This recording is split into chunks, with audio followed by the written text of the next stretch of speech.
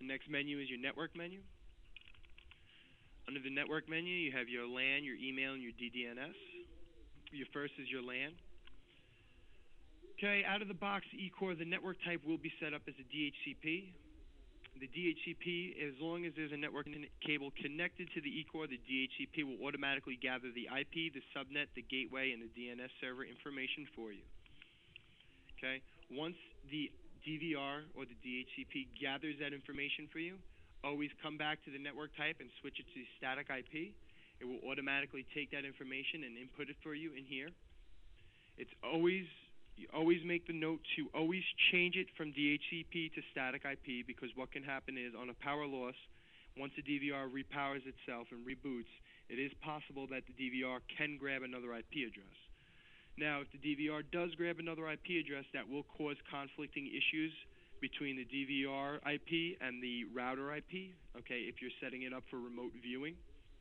If those two IPs, the local area network IPs, do not match up and sync in the DVR and the router, you will no longer be able to view the DVR from the outside world. So always use the DHCP only as a tool, and always make sure to change your network type back to a static IP. Okay, underneath there you have your bandwidth limit. You can toggle between the bandwidth limit. And then you have your two ports, your HTTP port and your control port. In some locations, the HTTP port 80 is commonly blocked, so you can come here to this screen and change it to 8100 or any other port desired. And then you have your control port down here below, 1600. If 1600 is blocked by you, again, you can simply come here to this screen and change it to anything you'd like. Okay, and always remember that these are the two ports that you're going to be opening up in your router, along with the local area IP address. Now, under your email, if you do choose to have any email notifications sent to you, whether it be a fan failure, a hard drive failure, a motion, or a video loss, you'd come to your network screen to your email menu, and this is where you would set up your information here. You have your SMTP server, okay? Then your SMTP port. Again, this is something that you would gather from your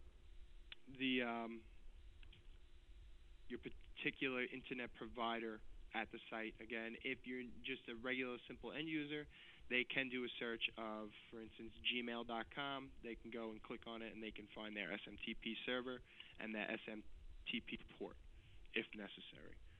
Okay, if there is any authentication needed, you would enable that. Okay, and then underneath there, you would put in your username and password below. If there is none needed, you would put no authentication needed, and your username and password is now grayed out, and you would not have to worry about putting a username and password in there.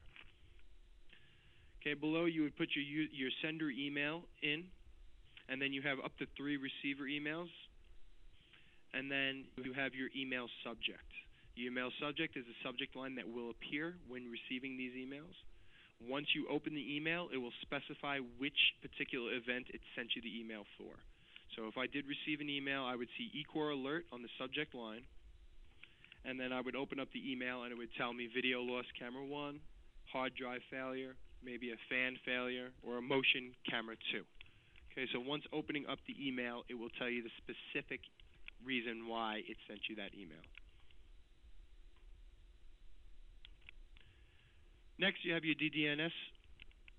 Okay, under the DDNS, it's a free service, again, provided by EverFocus. Simply to set up your DDNS service, you would go to EverFocusDDNS.com, and that's a name availability website. You would simply put in the EverFocusDDNS.com, put in the name that you are looking to use, and it's going to tell you that as long as it's available, you would come back to the screen, you would type in the DVR name. Okay, let's just use EJ Office as an example, and you would hit the submit. Now, once hitting the submit, it's going to either tell you success or fail message. Okay, it tells you set DDNS setting is successful. You click the OK button, and you're good. If you do receive this fail message, 9 times out of 10, it is because the DNS server is not set correctly. So if you do receive the fail message, just go back and make sure that your DNS server is set correctly. Okay? Now, by setting up the DDNS, what that enables you to do is no longer worry about getting a static IP or having a charge for a static IP. The DDNS does take care of using a dynamic IP, so instead of worrying about your IP changing and constantly trying to find out your wide area network IP to plug in, you would simply use your ejoffice.everfocus.com and type that in every time you would like to view the DVR. Now, if the dynamic IP changes on you, it automatically links it to the DVR name, and again, you, the customer, would never have to worry about the